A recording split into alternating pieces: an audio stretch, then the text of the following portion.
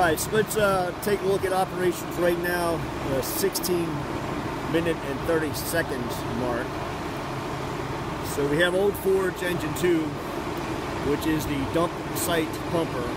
Currently 3 dump tanks down. You can't see one, there's one behind Boonville.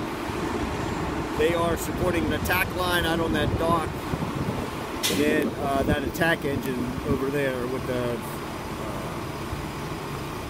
1.5-inch tip, so 500 gallon a minute. Sorry about that. 1 3/8 tip. These are the 2 tankers on the tanker task force, the second wave that came. We have another task force to dispatch. Water's being transferred in. The yellow tank is jumping, going in. We'll get a picture of that in a minute.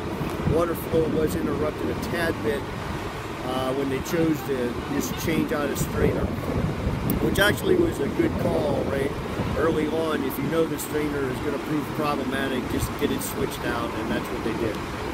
So other than that, doing good. Making all the parts work together.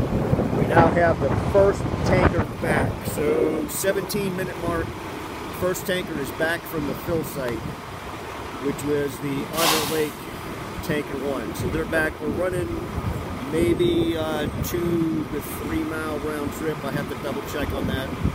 We have 2 fill sites set up. Both are at a bridge over a creek. So we'll check back in. 500 gallon a minute right now. And folks are doing a good job. Things are stabilizing. So